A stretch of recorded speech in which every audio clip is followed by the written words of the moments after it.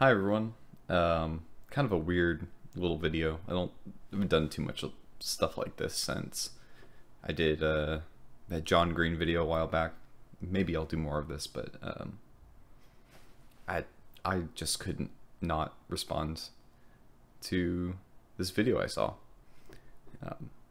As people who've seen this channel for a while and have watched videos of mine know that I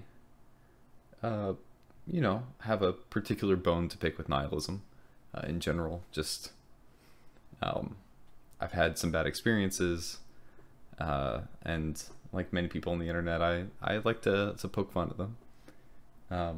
But I came across something doing research for another video, which you might have already seen or you will see soon, so I won't give it away. But I was looking into J.L. Mackie. It's kind of the intellectual center of nihilism right now. He's passed away.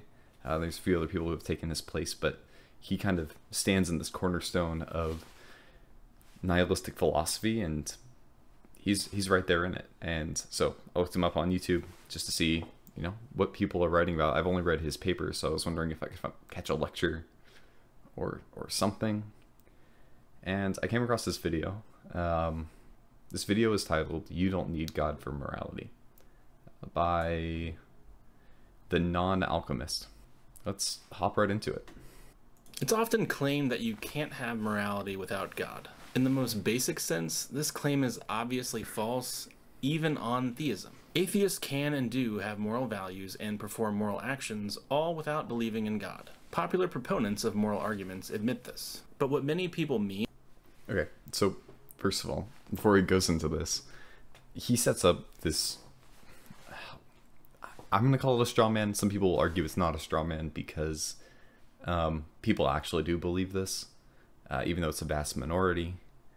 But this is an argument brought up that as an atheist, you don't have any place to couch your morals, and so you can't process morality, right? Like you don't have a justification. You have no foundation. You are kind of sitting in midair on this cloud. You're pulling yourself up by your bootstraps, and you're just making moral claims without having any reason for making the moral claims. I think that's a fair criticism, and at least some being beyond existence can begin to provide understanding for this.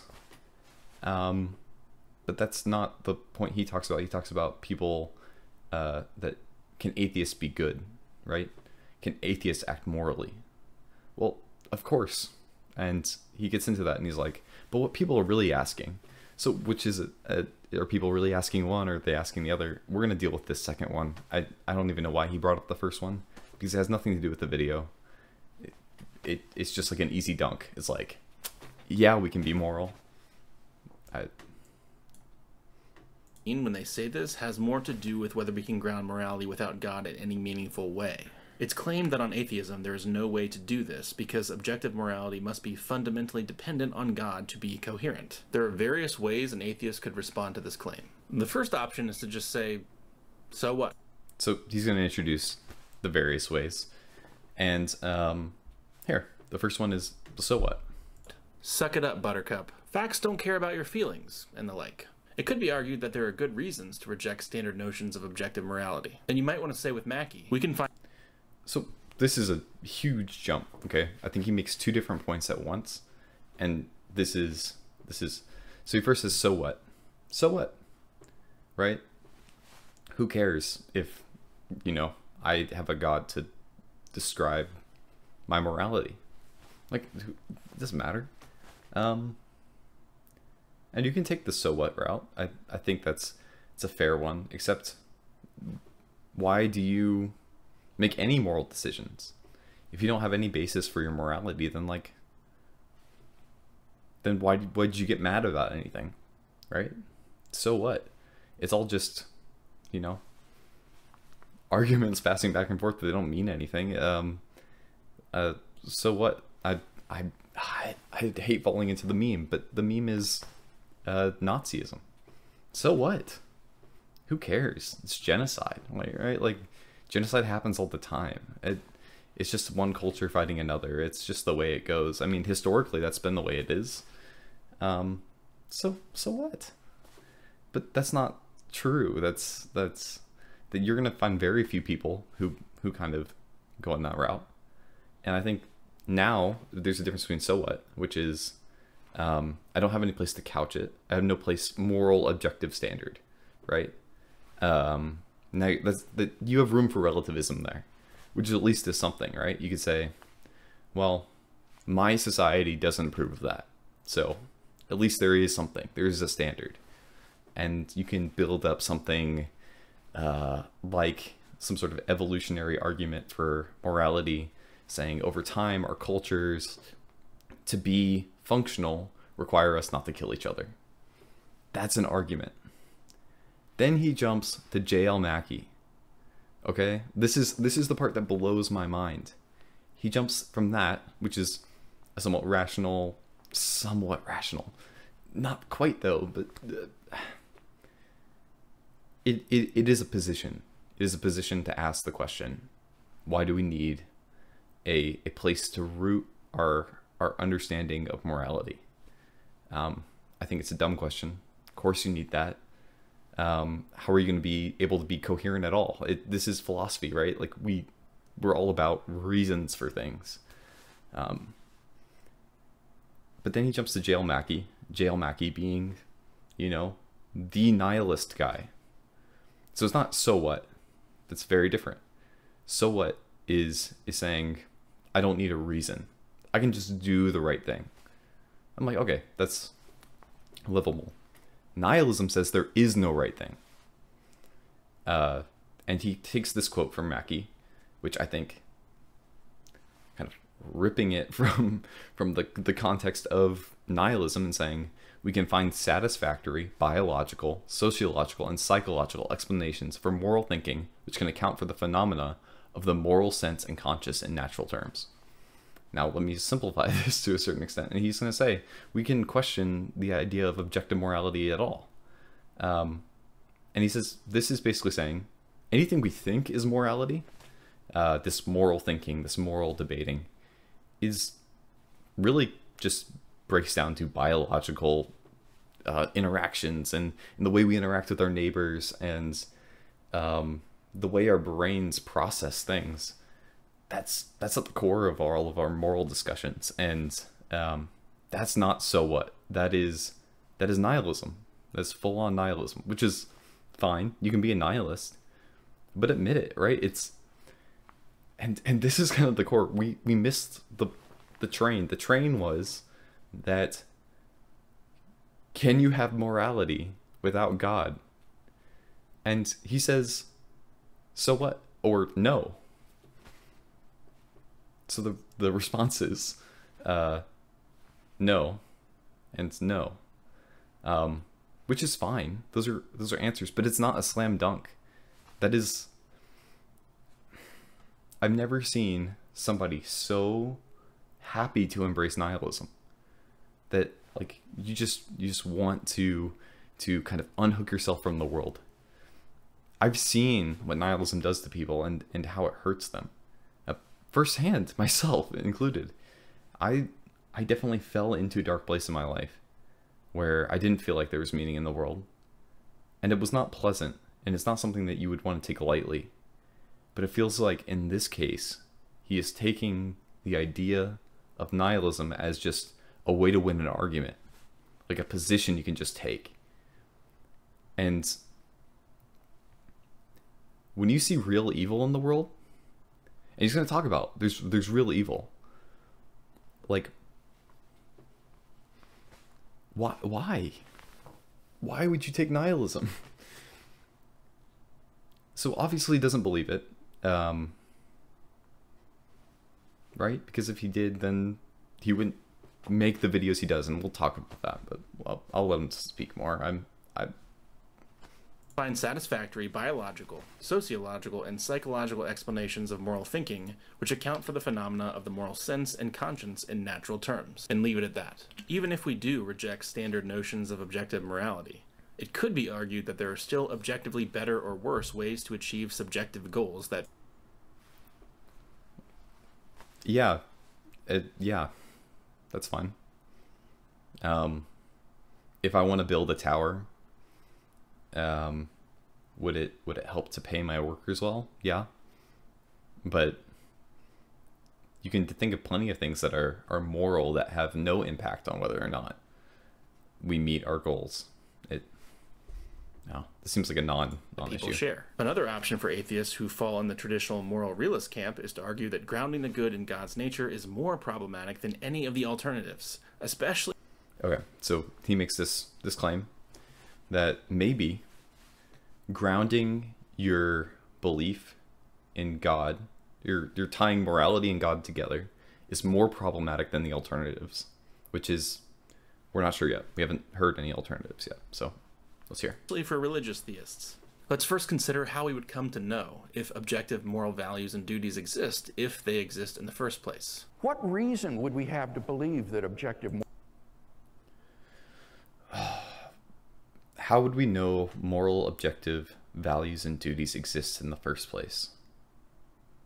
And then he links Craig. So Craig's going to give us this, and I'll link this video in the description. We'll have this video in the description. I might put both in just for... Moral values and duties exist. Well, basically, it would be our moral experience. Just as we believe in the world of sense objects around us, physical objects, because we have a sense of them through our senses, so we can believe in the objective reality of moral values and duties on the basis of our moral experience. In the absence of some reason to defeat your experiences, you're justified in believing in what those experiences teach you. For Christian theists who want to take the Bible at face value... I'll let him get to that. So Craig basically says, the way you, in response to a question about nihilism, like, it's not clear that these objective moral values and duties exist. So, how do we know? And his response to nihilism is, well, intuitively. We intuitively know that some things are wrong and some things are right. Right? It's a sense in us in some way.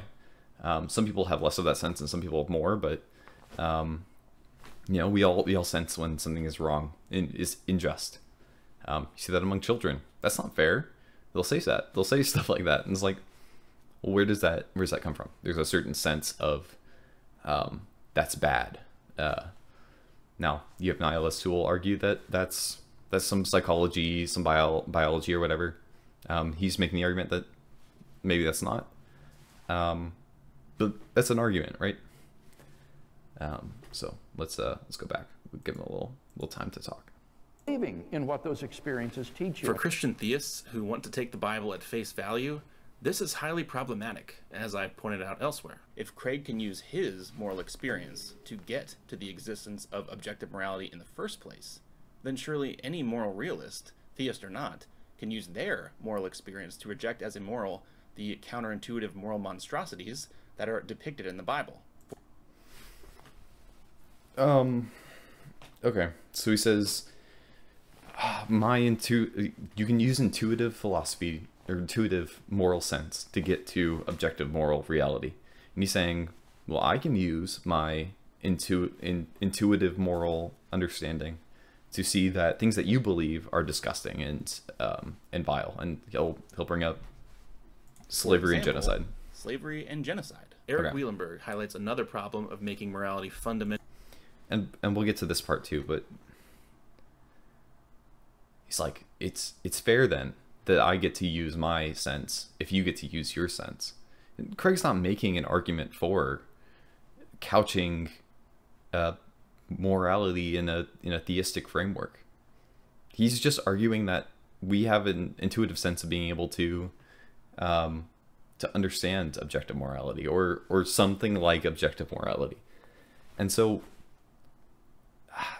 he's arguing between the lines. Like, there's a bunch of stuff that's being unsaid and it's not being explicit, and it feels very like T-ball. You're putting up the ball on the tee, and then you're having the kid swing at it, and it's like, well, it's not super impressive. You put it there. Mentally dependent on God if we trust our basic moral intuitions. But notice that the dependency thesis implies that nothing distinct from God is intrinsically good or evil. It is impossible for anything distinct from God to be intrinsically good or evil. This is because intrinsic value is the value a thing has in virtue of its intrinsic nature. Okay, sorry. He does this thing where he zooms in, and I can't stand it. So I'm going to read the rest. This is because intrinsic value is the value a thing has in virtue of its intrinsic nature. Pain, for example, seems to be an intrinsic evil. It is evil in and of itself. It is badness. Its badness is part of its intrinsic nature. It's not bestowed upon it from some external source. Yet the theist who accepts the dependency thesis must reject this. Okay, a few things here.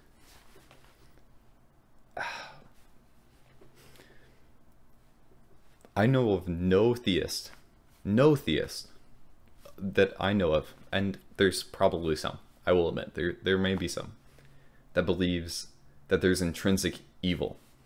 Like, I think it's a common theist, at least Christian take, that the only thing that exists is good, and any evil is deprivation of good.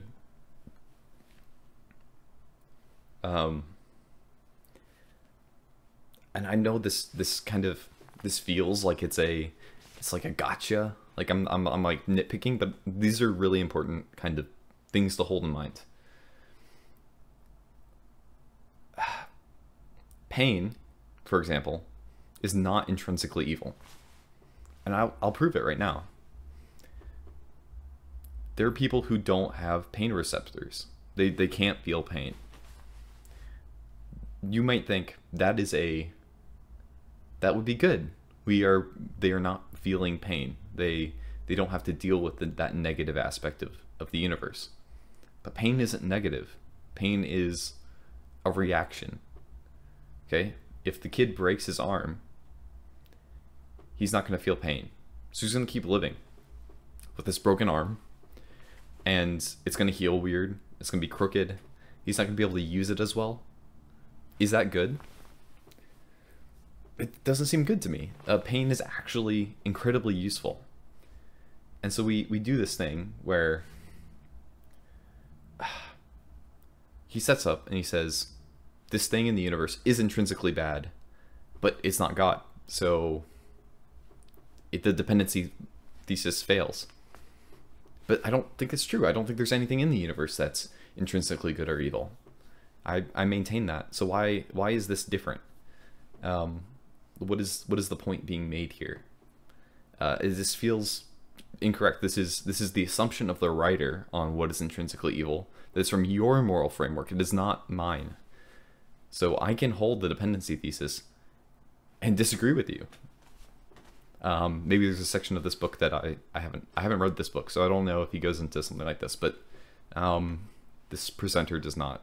Of its intrinsic nature. Not go further. Pain, for example, seems to be an intrinsic evil. It is evil in and of itself. Its badness is part of its intrinsic nature and is not bestowed upon it from some external source. He's reading a lot better. Yet the theist who accepts the dependency thesis must reject this. Put another way, there's a tension between how we would come to know that objective morality exists in the first place and the bill of goods many theists are trying to sell you.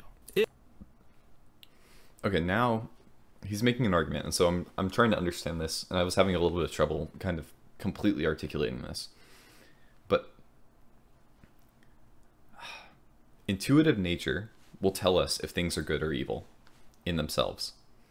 The dependency thesis says that actually nothing is good, intrinsically good or evil in itself. So we have to kind of find a way that kind of brings the two together, I think, is the idea. That we can't say something is good or evil by our moral. He seems to think that moral intuitions are the entirety of this, and I think this is the main issue that I keep running into, is that Craig is not arguing for moral intuitionism in itself. He's using it as a proof against nihilism.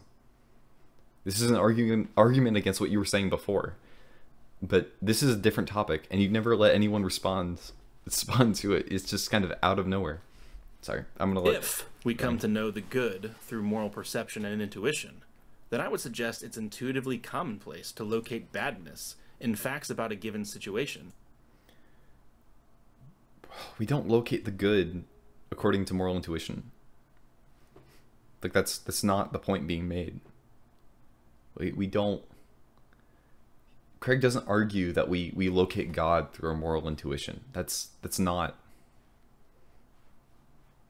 it. And nothing is intrinsically good except for God. That's what the dependency thesis says.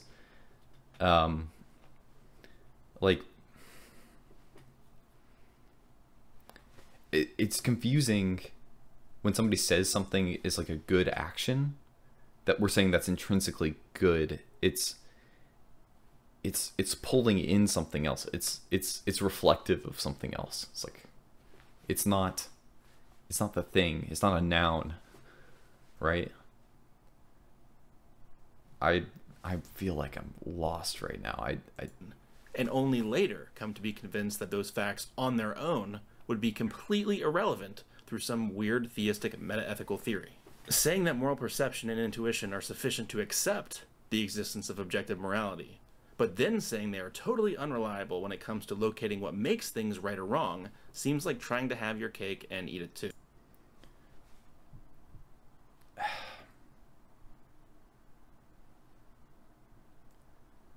Okay, so this is the part where I'm hopping off the train because I have no clue where he's going with this. He's arguing that we use our moral intuitions to locate the good according to a theistic moral framework. But the very facts that we use to get there don't get us all the way there. And so now we have to backdoor theistic morality into the process, and that's not necessary. Like I don't think you have to be a Christian to understand that these are just dumb arguments. Because this is the thing. Let's look at ethical theories, right? Utilitarianism, for one. Utilitarianism says that basically we want the best outcome for whatever we're doing. We want to have the most people living by the end of this, or we want to have the most pleasure and the least amount of pain. Now, right, this is why we have in philosophy hypotheticals, and we bring up challenges, and we say, well, what about Thanos, right? You know intuitively that, or by some kind of deduction of reason through your natural senses and your natural abilities, that you're able to kill half the population of the entire universe, but you get to save that the people who live will have amazing lives. Okay. Utilitarianism would say, like, to a certain extent, yeah, correct. That would be the correct path to take. Our moral intuition says, some moral intuition says no, or our kind of collective reasoning about ethics says no. And that points to, well, there's something in our intuition that says that's not the case. Think of these ethical frameworks as an equation, right? That our moral intuitions are able to kind of be a compass, but it's not a map. It doesn't get us where we need to go. It's very directional. And so when we're given this equation, we put all of our facts into this equation like variables. And then on the other end, we get the outcome. We're able to falsify the outcome and say, okay, I don't know about the other stuff. In this case, that seems wrong, right? So maybe this whole equation that we have has something goofy in the middle. And that is the argument I would give in response to this. That any ethical theory that we have is not going to produce the same results, the right results, right? Like we're going to be saying like, well, what if we value this? What if we value intent, right? What if somebody intends to do something really good, but they do something horrible? That's philosophy. That's ethics. That's all of this. that moral perception and intuition are sufficient to accept the existence of objective morality, but then saying they are totally unreliable when it comes to locating what makes things right or wrong seems... And the thing is, these are two totally different things. Being able to understand that there is objective morality and be able to say why there's objective morality are two way different things. No one is claiming that objective morality is moral intuitions. This is a method of understanding that there is objective morality. At least that's what Craig is arguing. And so I'm lost. I'm honestly lost. And I think we get to this point at the end here. Seems like trying to have your cake and eat it too. I'm just scratching the surface here. So for an in-depth overview of why grounding the good in God is deeply problematic, see the links in the description. And while we're on the topic of morality, here is a playlist highlighting various moral problems in the Bible. Okay, two things. Why grounding the good in God is a problem. You didn't give any. None of it has been mentioned here. And I know there's links in the description, blah, blah, blah. But, like, none of it was countered. What was countered was a reaction to nihilism. And it wasn't even countered. It was used incorrectly. And then the response next is to talk about... Here's a list of everything horrible in the Bible. The problem is, what are you using to determine what is horrible?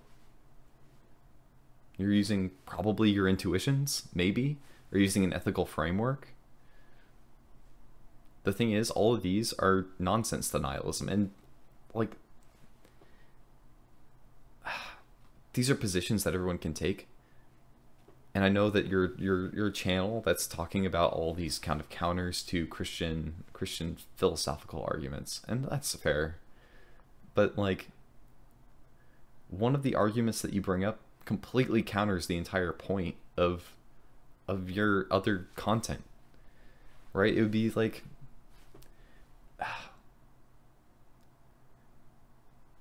let's say this. Someone says your house is ugly, right? You don't understand color theory because you're blind, right? Okay, that's colorblind. You don't understand color theory because you're colorblind. And your argument is two things. One of them is, your argument could be, colors don't exist, right? That's one route we can take when arguing these people. That, you know, color doesn't exist, or beauty doesn't exist in the end. So when you say my house isn't beautiful, well, a beauty doesn't exist. So take that. And then two, your understanding of beauty is completely off. And three, I'm going to show you all the ways that Christians paint their houses horribly or something like that. And it's just like, the arguments for theism are not necessarily Christian. You can be a deist and still be a theist, you know, like, so you're not even addressing the core of the argument. And this is where I come down to this kind of point. And I don't want to drive this too far. You seem like you've been really hurt, right? By Christianity, and I get it. But Christianity isn't theism. And even though I'm a Christian, and I take that, like, don't conflate the two, because that's philosophically dishonest. I don't have much more to say. Non-alchemist, I'd love to talk to you, and you know, I'd be surprised if you watched this, but I don't know if I have much more to say. Thanks everyone for listening, and I'll see you later with more rants about nihilism, I guess. So